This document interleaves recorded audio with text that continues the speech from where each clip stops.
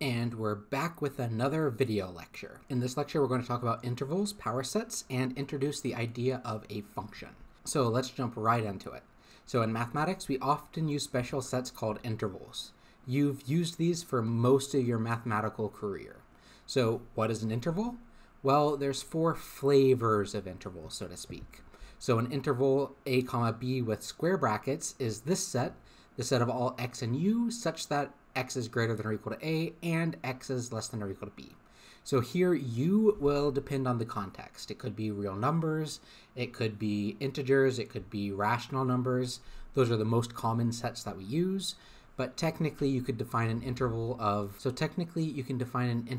any objects as long as this less than or equal to sign is well defined. So now what do we call this interval? Well, this is our friend the closed interval. Next, we have the interval parentheses a comma b closed bracket. This is the set of all elements x and u such that x is greater than a and x is less than or equal to b. Our next friend, the interval bracket a comma b parentheses, that's going to be the set of all x and u such that a is less than or equal to x and x is less than b. And finally, our friend, the interval parentheses a comma b close parentheses, will be the set of all x and u such that x is greater than a and x is less than b. So this last interval has a name. It's called the open interval. These two other intervals you could call half open or half closed if you want, but we're not going to give them any particular name here. So again, u is most commonly taken to be z, q, or r, but again, you can use any set of objects as long as these operators are defined for the objects that you're using. So those are the four flavors of intervals. Now, one important thing to note here, the null set is an interval. Explicitly, if a is equal to b, then this interval here is going to be the empty set. So now let's look at an example. Let a, b, c, and d be real numbers such that c is less than a, which is less than d, which is less than b. Write the intersection of this interval and this interval as an interval. So let's go over to our good friend Mr. Paint. Okay. A key thing to note for this problem is that I simply told you to write this as an interval. I didn't ask for any particular justification that it can be written as this interval. So how could I do this? Well, let's draw a number line. And on this number line, let's indicate where a, b, and c are. So I know that c is the smallest of these objects, so c is sitting here. Next, I have a. Next, I have d. And next, I have b. So I know a is not equal to c, or say d is not equal to a, etc., because I have less than signs here. So now this interval from a to b, explicitly, this will include all of the elements, including the endpoints here, and this interval c to d will be open here and open here. So if I go to intersect between these two, the intersection will simply be all the stuff in this region. So to answer this question, the intersection of these two intervals written as an interval would simply be the interval with square bracket a, comma, d, round bracket. Now, if I were to ask you to say prove or disprove that something is an interval on, say, maybe homework question 2, perhaps, then using a number line like this could help you to get a grasp of what you need to do to either prove it or to find a counterexample, but it's not sufficient for a proof. For a proof, you'd need to explicitly appeal to these definitions of the interval. So explicitly, if you wanted to show something is an interval, you need to show that it can be written in one of these forms. So now let's continue. The power set. So what is the power set? Well, remember our friend the set of all sets? He's back, but with a restriction. So explicitly, the power set of a set A is the set of all subsets of A. So we can rewrite this as P of A with the curly P is equal to the set of all X such that X is an element of A. Notationally, we can write that the power set of A, denoted by this curly P of A, is simply the set of all sets such that that set is a subset of A. So now with this restriction that we're talking about X as a subset of A, we avoid the issues that can happen when, say, trying to consider the set of all sets. So while power sets are, quote, powerful, they're not, no, I'm not even, so what are power sets good for? Well, going beyond this course, being able to talk about the set of all subsets of a given set is useful for proving lots of theorems. It's useful in a lot of counting arguments.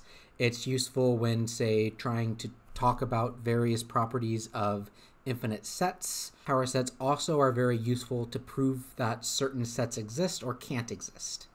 So it's a pretty versatile tool overall, so just keep that in mind. Okay, so now that we have this definition, let's go through some examples. The power set of the empty set. So take a minute, think about this, see what you think it is. Okay, so now what are all the subsets of the empty set? Well, the only thing is the empty set. What about the power set of the power set of the empty set? So pause the video and think about this for a bit. Well, the power set of the power set of the empty set is simply going to be the power set of this set containing the empty set. And now, what are the subsets of this? Well, it has two subsets. The null set is always a subset of any set, so the null set is going to be in the power set of this. And this set contains the null set, therefore the power set of this set also contains the set that contains the null set. I just said null set a whole lot of times, but you can continue this process indefinitely.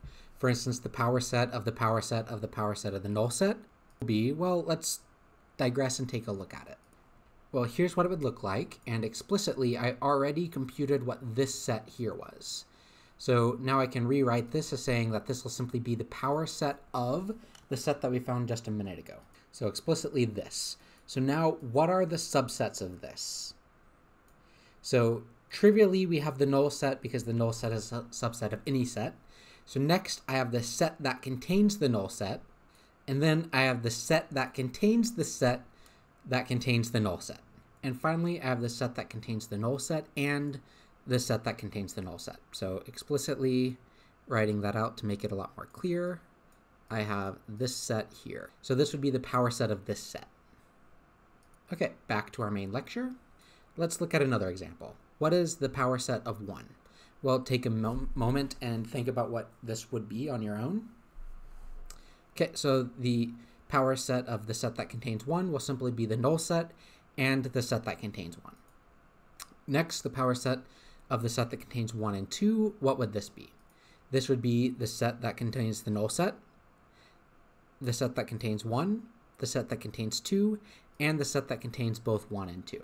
So again, this is similar to what I had here, where I have nothing, the set that contains the first thing, set that contains the second thing, and the set that contains both. But within this example, it's a little less confusing because I don't have null sets everywhere. So finally, one more example. What is the power set of the integers? Well, the integers are infinitely large, so the power set of the integers would also be infinitely large, so we can't write it out, but we do know this is going to be something really big. It has at least infinitely many things in it, right? That's, infinity is a big, quote, number, and we'll quantify that a little bit later. But we'll talk about this idea later when I start talking about cardinalities and infinity next week. So just a little teaser for that topic. So now one thing to note that's a common error made by students. The elements of the power set are sets.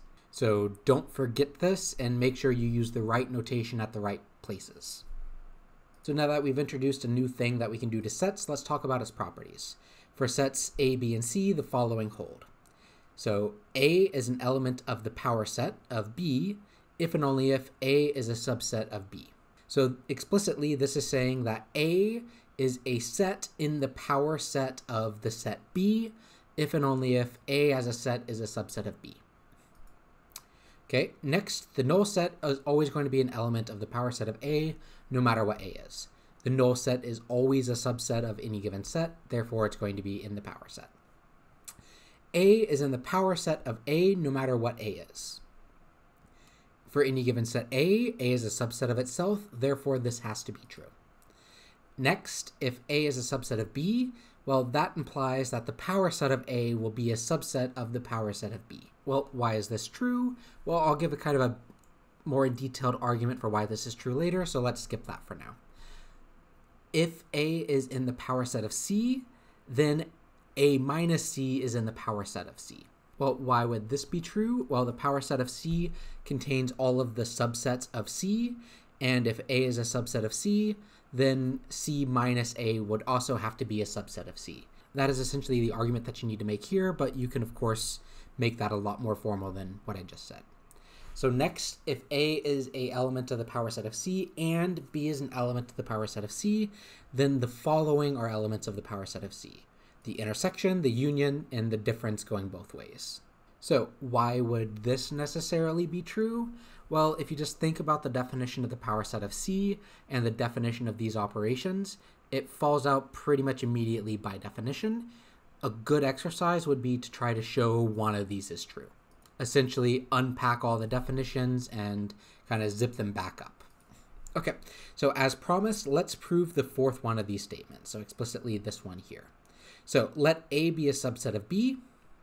And now my goal is to show that the power set of A is a subset of the power set of B. How am I going to do this? Well, I'm going to pick an arbitrary element of this and then show that it also has to be in here. So let's do this. So let X be an element of the power set of A. Well, what does this mean? By the definition of the power set, this means that X is a subset of A. Okay, so how does this help me from here?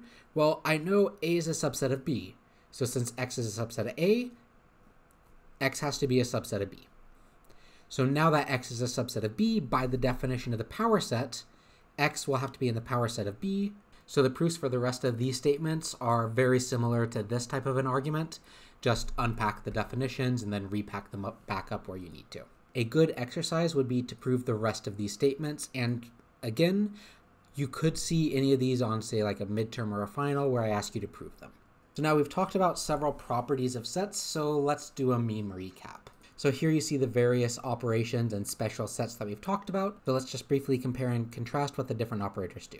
So the union, it brings people together, it's outgoing, he's large and in charge, and always says yes. The intersection, he's great at finding common ground, he's quite focused, he sometimes excludes people.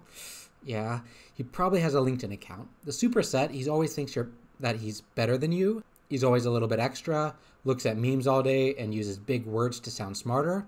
Subset, shy and insecure, kinda unoriginal, super cute but down to earth. Empty set, gets jealous all the time, he's a total nihilist. Super edgy and listens to Bon Iver. The power set, he's Mr. Know-It-All. The leader of the group, always wearing a new outfit and quite successful. So I found this online. I don't know if it'll help you at all, but it's a pretty good summary of what the different operations do, even though it doesn't explicitly state the definitions of the operations. Okay, so now back to actual math. Let's talk about what a function is. A function from a set X to a set Y is a relation, F is a subset of X times Y, such that every X in X appears in exactly one ordered pair of F. So what is this really telling us? Well, this is telling us that all the stuff that we talked about relations before, well, they apply to functions. A function is a particular type of a relation. So let's look at an example of what a function is. So if X is, say, the collection of X1 through X5, and Y is the collection, say, Y1 to Y5, then F, given by this expression here, so here I have the ordered paired X1, Y1, X2, Y2, X3, Y3, X4, Y3, and X5, Y3. This is a function because each one of these elements here appear in exactly one ordered pair in this collection. So this would be a function. On the other hand, if I change these last two collections to be X3, Y4 and X3, Y5, this would not be a function because X3 appears in 3 ordered pairs. So if you tie this back to your old definition of function that you've probably seen, for even any given value X in X, there is exactly one value Y in Y that X is associated with. So speaking of old definition of functions, oftentimes we'll write a function f in a few different ways. One, we could say f maps from X to Y, or we could say X is mapped to Y by f. I won't be using this notation. I just wanted to throw it out there in case you ever see it. And if we want to be explicit in how f is acting on the elements of X, we can write f as a function from X to Y such that X is mapped to f of X. So here this f of X can be any of the functions you've ever seen before. It's just representing some function that you can plug in there. So now, under this new notation, I can give an equivalent definition of a function to this first definition that you may have seen before. So explicitly, a function from a set x to a set y is a relation f mapping x into y, such that for every x in x, there is a unique value f of x in y. So again, this is just saying that for any given element x in x, there is a unique or a single value f of x in y. So let's look at the example that I gave before within our new nomenclature. So recall that f, given by this function here, is a function. And under our new notation, I can rewrite this f as little f mapping from x to y. Here, x will simply be the set x1 up to x5, and y is going to be the set y1 up to y5. And under our new notation, this function takes x sub I, and if I is equal to 1 or 2, it maps that to y sub I, and if I is equal to 3, 4, or 5, it maps that to y sub 3.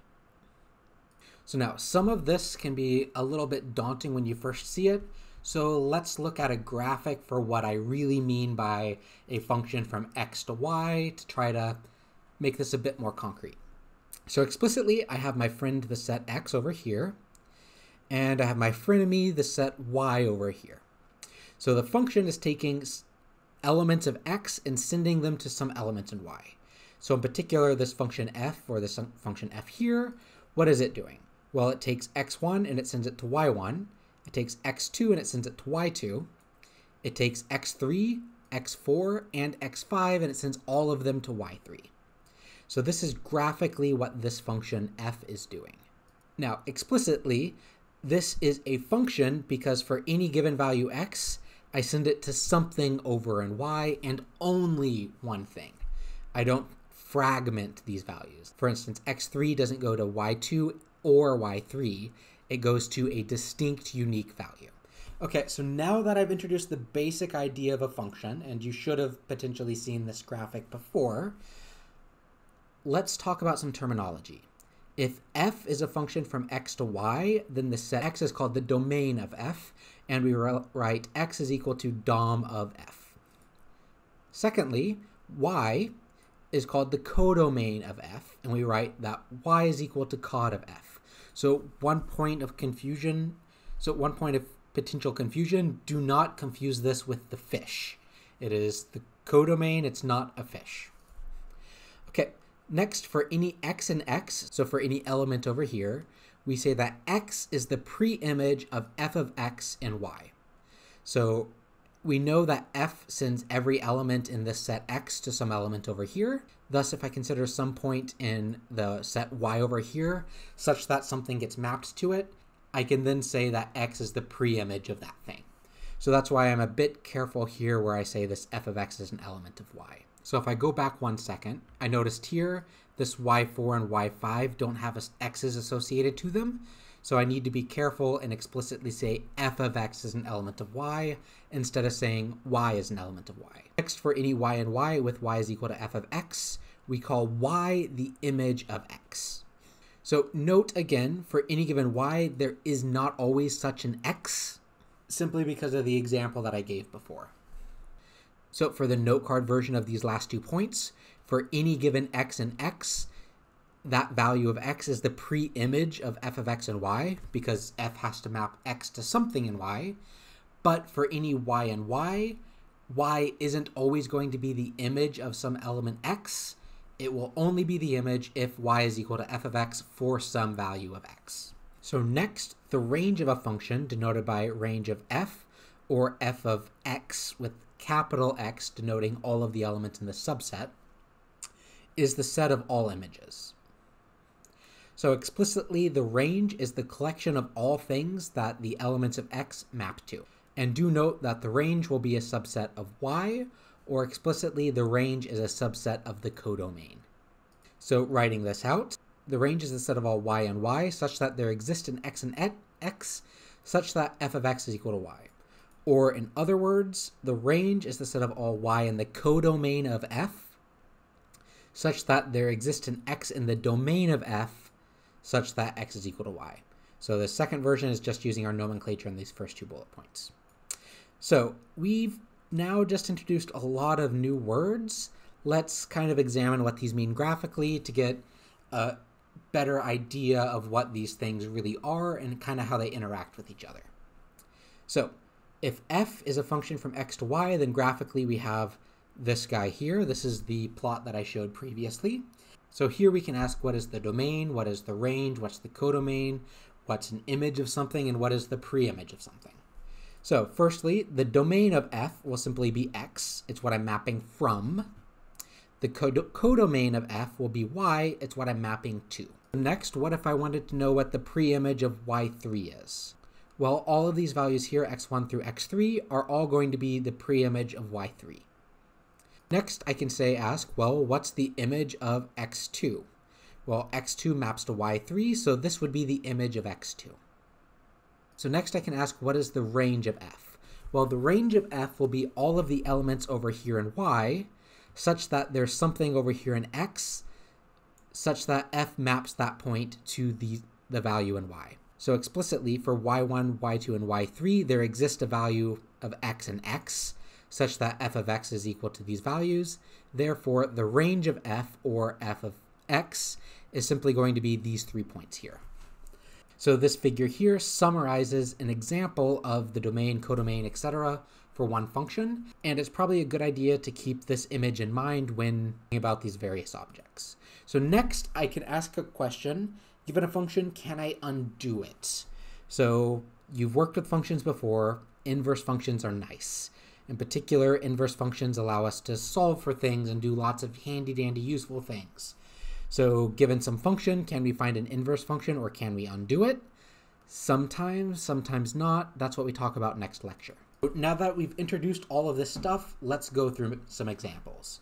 Find the domain, codomain, range, and pre-image of 1 and image of 0 for the function f, mapping from the non-negative real numbers to the real numbers defined by x is equal to x squared. So first, I really need to ask myself, is this a function? The answer to that is yes. So for any given value of x, x squared has a unique value, so I'm a function. Therefore, all of this stuff makes sense. Okay, so what would the domain be? So pause the video, think about it for a second. Okay, so the domain is simply going to be the set that I'm mapping from. So explicitly, the domain will be this set. What about the codomain? So take a second, think about it. Well, the codomain is just the set of things that I'm mapping to, so that's going to be the whole real numbers. What about the range? So take a second, think about this. The range is a subset of the codomain that are the elements of the codomain that I'm actually mapping to. Well, for this particular function, I take a real number and I square it. When I square a non-negative real number, I simply end up with a non-negative real number. Therefore, the range in this case isn't going to be r, it's going to be r0 plus. So again, this is being treated as the subset of this, not the domain over here. Okay, next, what's the pre-image of 1? So to answer this question, I need to answer the question, what maps to 1? Well, here, this function takes some element x and maps it to x squared. So to answer the question, what maps to 1, I need to solve the equation 1 is equal to x squared. So we know this has two solutions. It's plus or minus 1. But here's where I need to be a bit cautious. My domain of f of x is simply the non-negative real numbers. So only 1 is in the domain of f. So the pre-image of 1 is simply going to be 1. Next, what's the image of 0? This is asking, what does 0 map to? Well, when I plug 0 into this x squared function, what comes out? 0. So the image of 0 will simply be 0. Okay, one more example. Consider the function f mapping from r to r, given by x is mapped to x squared. So this function is different than the first function in that I'm now mapping from all of the real numbers instead of this restricted domain. So here, the domain will simply be r. The codomain will simply be r. And the range, again, is simply going to be the non-negative real numbers. Okay, so before we end this lecture, let's talk about an application of a function. So a charger is something all of you use on realistically a daily basis. And what does a charger do? I have some voltage that comes in from the wall and it goes through the charger, and I have a voltage that comes out. That's not all that a charger explicitly does. I often convert from AC to DC, that type of thing. But with this simple model, a charger takes a voltage in and then outputs an output voltage. This can be modeled by a relation between the input voltages and the output voltages. Again, order matters because I have a different result when I flip the input and output voltages. So explicitly, voltage out is equal to F of voltage in, and this function F relates the output voltage to the input voltage. So in practice, this will be a function instead of just a relation, simply because for any given input voltage, I only have one output voltage, given that the charger is not broken. If I have different output voltage depending on the input voltage, something's probably wrong. So now, a very important question that I could ask for practical cases is, can I find the input voltage as a function of the output voltage? For instance, say if I want the output voltage to be within a particular range of values to keep, say, my laptop or cell phone from blowing up, then I might want to write the input voltages as a function of the output voltages. Therefore, I can just plug in the output voltage range that I want, and from there deduce what my input voltage range should be. So the answer to this question of can we find this is sometimes. It depends on if the function has certain properties. And those properties are what we're going to talk about in the next lecture. So explicitly, sometimes, see you next lecture. So we'll end you with some assigned reading. So read pages 40 through 43. And I will see you next lecture.